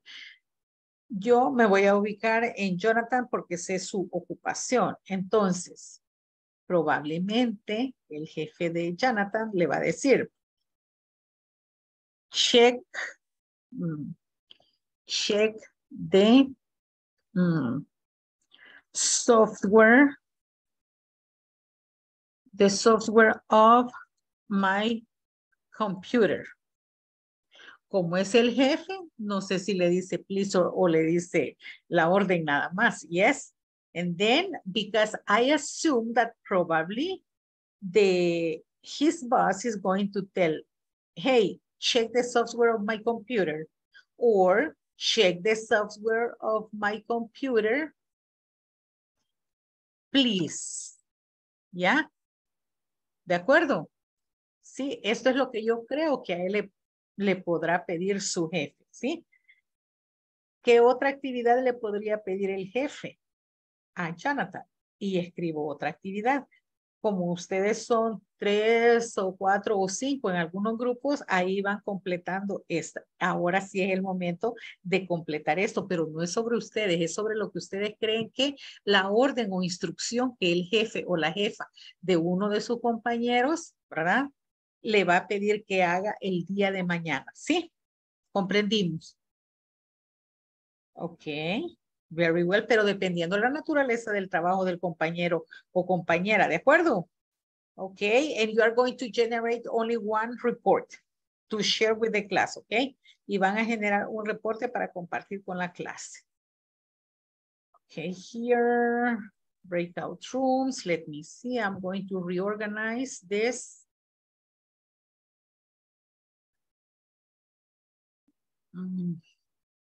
Para que sean menos y trabajen más óptimamente. Here we go. I'm going to send you the invitation right now. Okay, go to your groups.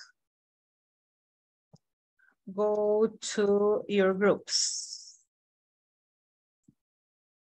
And begin working.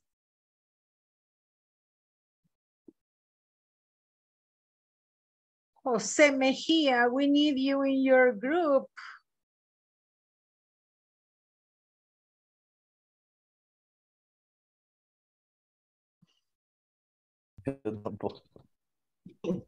Teacher. Hello, here we are. Nilton, Ana Marlene, Jose Mario, and Jonathan, okay?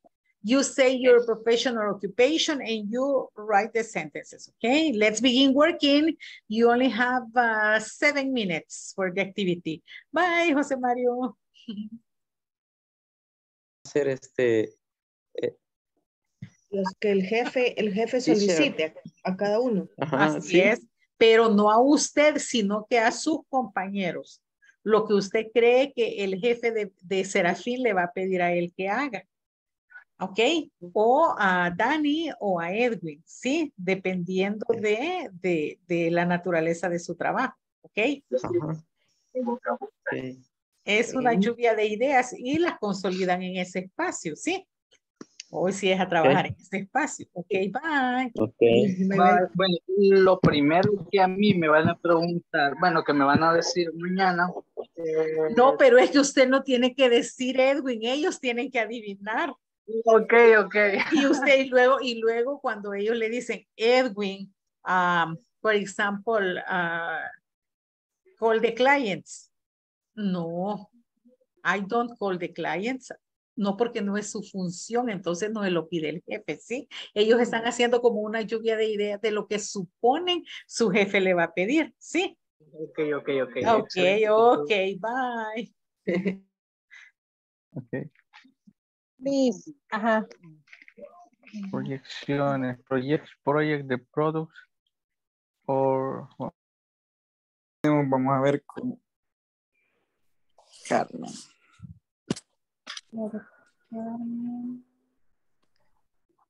Ahí es cosa de impuestos, ¿verdad? Cosas así. Taxes. Exacto. Taxes. Taxes, ok.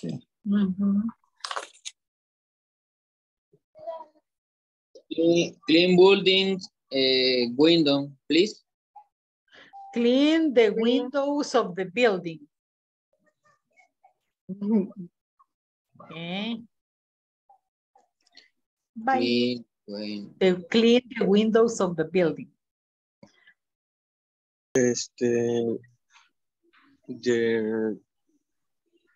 Please deliver checks.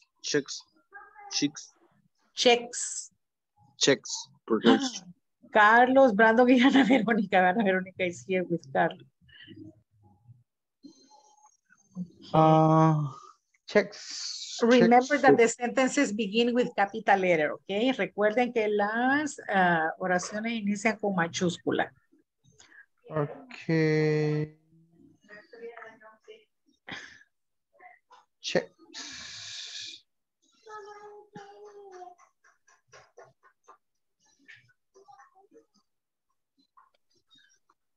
Checks, deliver checks. No, al revés, deliver checks.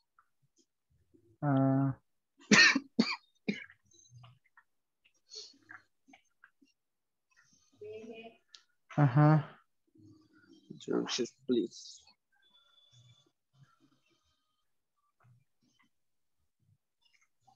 Okay.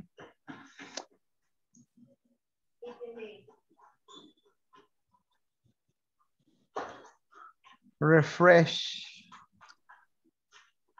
your agenda for tomorrow. Please. That's a good one. That's a good one. Okay, una más. Deliver the checks. Ahí le hace falta una C, creo, antes de la K. Deliver. Sí. Checks. Thank you. Okay. Do the cleaning, please.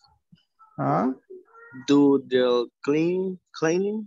Do the cleaning. Do the cleaning, please.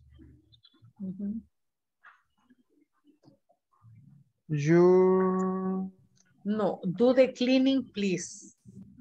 Do the cleaning. Sería limpia.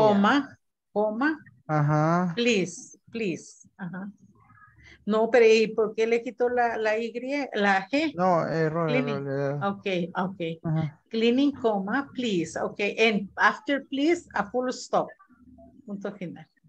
Okay. So done, very well. Okay, verify because later you're going to share with the group, okay, in class, in the main session room. Okay. Ya tenemos una de cada una, o le falta alguna de las mías. Mencione alguna suya. I attend client for calls. Check inventories. Write emails, write reports. She attends.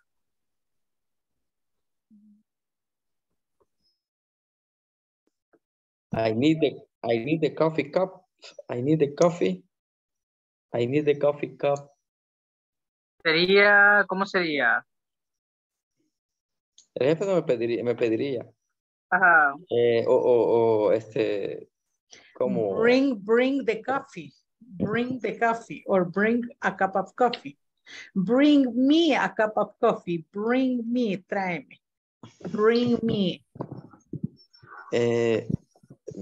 Teacher. Yes. Es que en este caso, él me dice, casi siempre en las mañanas, ¿quiere conservar su trabajo? Me dice, tráigase dos tazas de café, una para usted y otra para mí, me dice. Pero de la cafetería que está ahí. Correcto.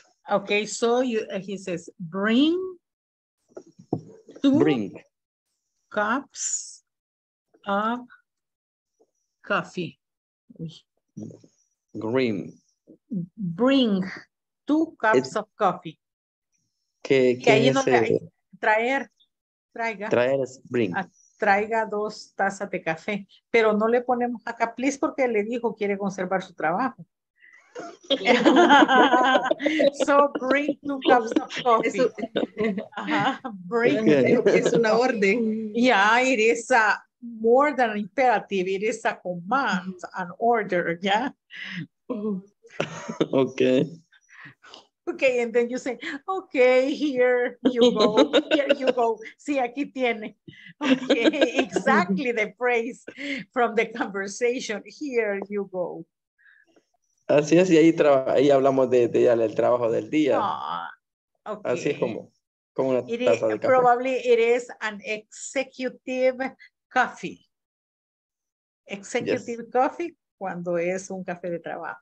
Executive lunch, un almuerzo de trabajo. Executive. Porque almuerzan, pero no con el fin de socializar, sino de continuar con el trabajo.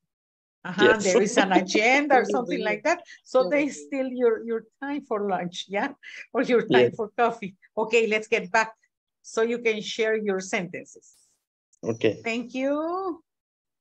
Bueno.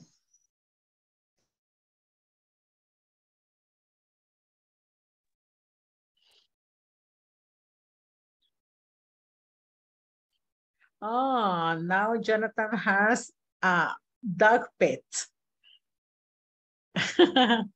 Okay, great.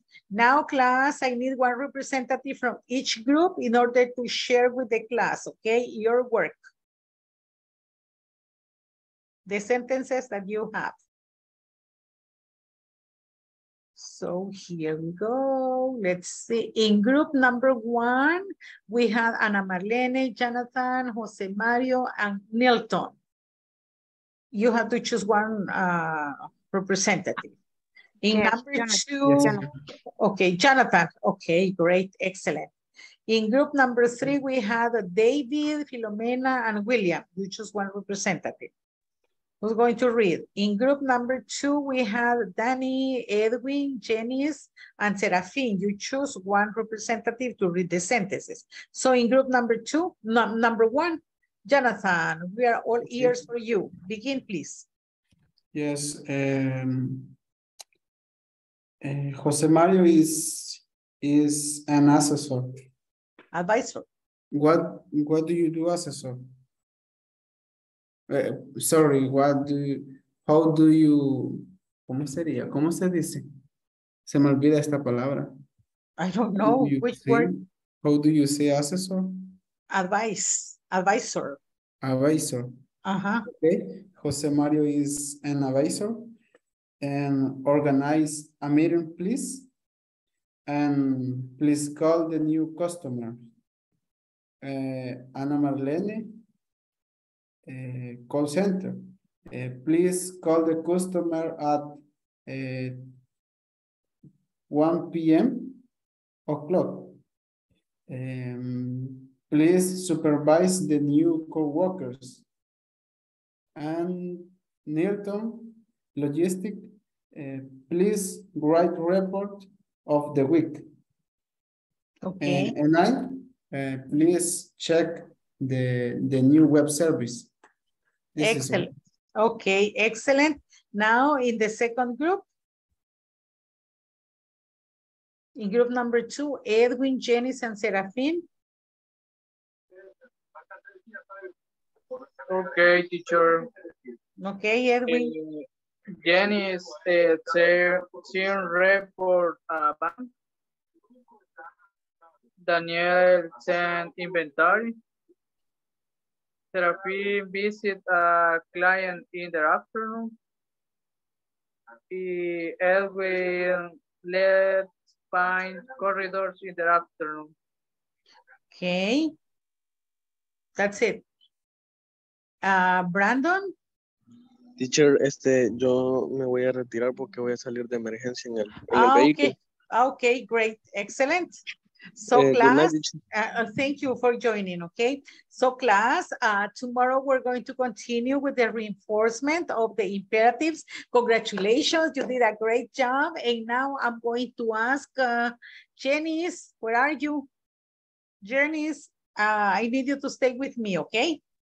So for the rest of the class, bye-bye. Have a good night. Thank you for joining.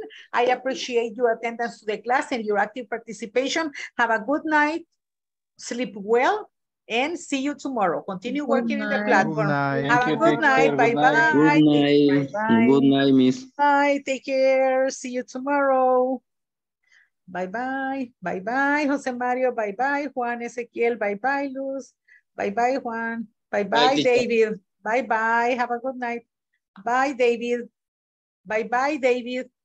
David, bye-bye. Bye-bye, David. Okay, Miss Janice, here we go. Let's practice pronunciation. Necesito que practiquemos pronunciación, ¿ok? Entonces, David, bye-bye. Probably he is frozen. Quizás se quedó congelado, ¿ok?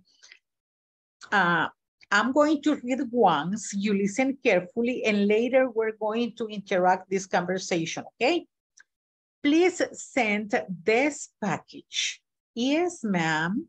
Do you need anything else? Actually, yes. Please write a memo about the new date for the general meeting right away. Give me one of those memo stickers, please. Sure, here you go. Oh, and look, please supervise the new interns. Absolutely, absolutely. Now you read Marcia and I read Luke. Okay, you begin. ¿Comienza a leer usted? Microphone. El micrófono, okay. Please send this package. Yes, ma'am. Do you need anything else? Actually, yes. Please write a memo about the new date for the general meetings. Right away. Give me one of those memo stickers, please. Sure. Here you go. Oh, and look. Oh, and look. Please supervise the new interns. Absolutely. Now I begin and you read Luke, okay? Please send this package. Yes, ma'am. Do you need anything else? Anything else? Anything else? Actually, yes. Please write a memo about the new date for the general meeting. Right away. Give me one of those memo stickers, please. Sure, here you go. And look, please supervise the new interns. Absolutely. Excellent, very well. Now you read it alone, all alone. Ahora usted solita me lo lee todo, ¿de acuerdo? Okay, go ahead, Okay. please. Please sing that packet. Yes, ma'am. Do you need anything else? Anything else? Anything else? Excellent. Anything else? Actually, yes. Please write a memo about the new day for the general meetings. Right away. Give me one of those memo stickers, please. Sure. Here you go. Oh, and look. Please supervise the new interns. Absolutely. Excellent, very well, congratulations. You did a pretty good job. And now here we're going to practice this conversation, okay? Here we are at page 19. How often do you check your email? Every 2 hours. And you? Well, I try to check it as often as I can. And how often do you call your clients? I often call them once a week on Monday, but I usually call them on Friday to check their order. Do you call clients? Yes, I always call them first thing in the morning. I believe it is important to have contact with them all the time. You are right, okay? Now I read John and you read Anne, okay? Usted es Anne y yo soy John. How often do you check your email? Every 2 hours. And you? Well, I try to check it as often as I can. And how often do you call your clients? I often call them once a week on Monday. But usually call them one Friday to check their order. Do you call clients? Do you call clients? Do you call clients? Yes, I always call them first thing in the morning. I believe it is important to have contact with them all the time. You are right. Excellent. Now let's switch. You are John and I am Anne. You begin. John, no. How often do you check your email? Every 2 hours. And you? Well, I try to check it as often as I can and How often? And how often do you call your clients? I often call them once a week on Monday, but I usually call them on Friday to check their order. Do you call clients? Yes, I always call the first thing in the morning. I believe it is important to have contact with them all time. You are right. Yes, I always call them first thing in the morning. Yes, I always call them first thing in the morning. I believe it is important. It is important to have contact with them all the time, okay? So now you are going to read the complete conversation, only you. How often do you check your email? Every 2 hours, and you? Well, I try to check it as often as I can. And how often do you call your clients? I often call the once a week on Monday, but I usually call them on Friday to check the order. Do you call clients? Yes, I always call them first thing in the morning. I believe it is important to have contact with them all the time. You are right. Excellent. Now please repeat after me. I often call them.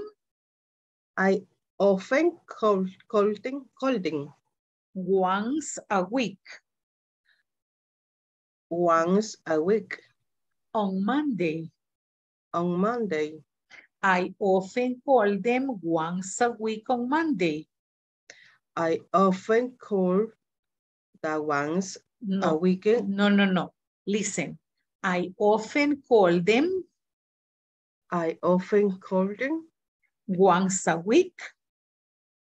I often call them once a week. On Monday. On Monday. I often call them once a week on Monday. I often call them once. I often call them once a week on Monday. Excellent. But I usually call them. But I usually call them on Friday. On Friday. To check their order. To check their order. Do you call clients? Do you call clients? Yes. Yes. I always call them. I always call them. First thing in the morning. First thing in the morning. I always call them first thing in the morning. I always call them first thing in the morning. I believe it is important. I believe it is important to have contact. To have contacts with them. All the time. All the time. You are right.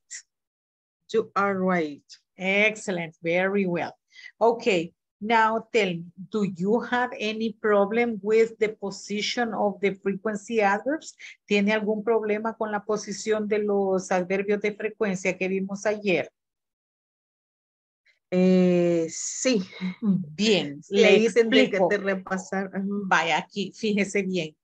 En todas estas oraciones, si se fija en la primera, get up es el verbo. Drives es el verbo. Check es el verbo, pero le agregamos ese porque es tercera persona de singular. Have a breakfast es la expresión verbal. Uses es el verbo, ¿ok? Work es el verbo, take calls, el verbo, has conferences es el verbo, get late es el verbo. Pero, ¿qué tenemos? El orden es este. Primero va el pronombre personal o el sujeto de la oración, ¿sí? Inmediatamente después va el adverbio de frecuencia, ¿sí? Dependiendo de la frecuencia con la que se realiza determinada actividad, así se utiliza el adverbio, por eso se llaman adverbios de frecuencia. Pero cuando el verbo es cualquier verbo, excepto el verbo to be, usted lo va a ubicar antes de ese verbo. El adverbio de frecuencia va entre el sujeto de la oración y el verbo, ¿sí? Pero pasa distinto cuando el verbo es el verbo to be, porque con el verbo to be lo ubicamos después, ¿sí? Le comparto acá un ejemplo. Y tenemos, ok, here.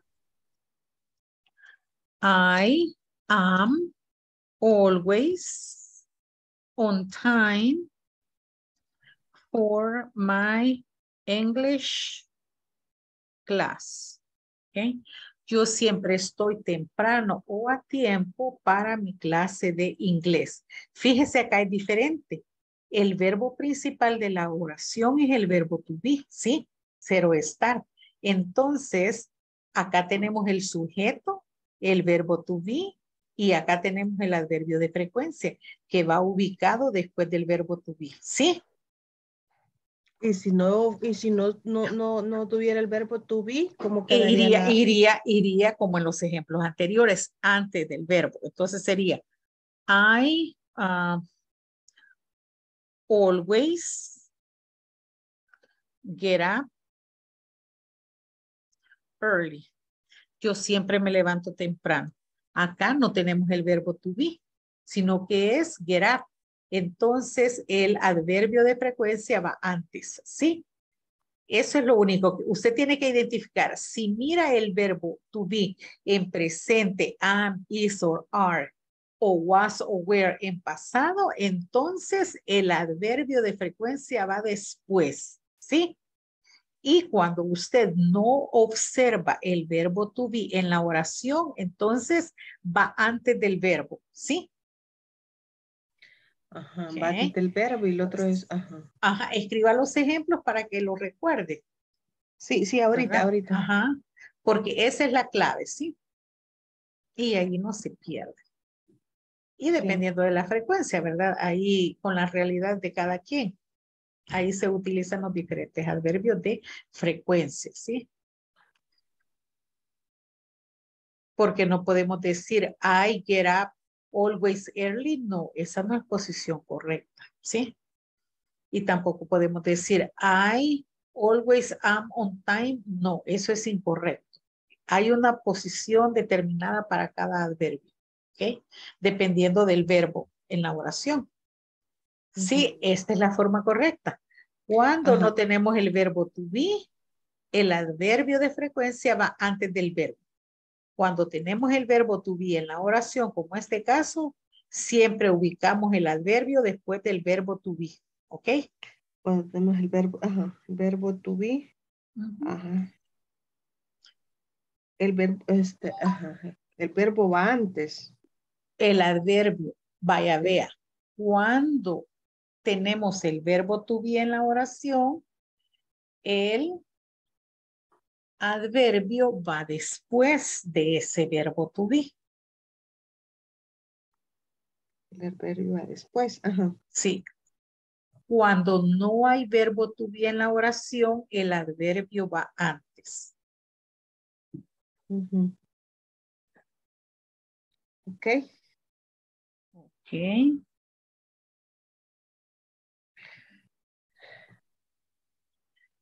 ¿Ya quedamos claras con la posición? Sí, ya lo anoté acá para repasar. Ajá, sí. Ajá, que no se confunde. Bueno, sí, no se confunde. correcto, sí, así es. Esto se los expliqué, pero se los voy a explicar nuevamente cuando hagamos el repaso de los temas de la unidad. ¿De acuerdo? De acuerdo. Vaya, entonces practicamos pronunciation y the position of the adverbs. Frequency adverbs, ¿verdad? Repasamos esto. Ok. So, Miss, thank you so very much for your time. Okay. And I hope to see you tomorrow in class. Okay.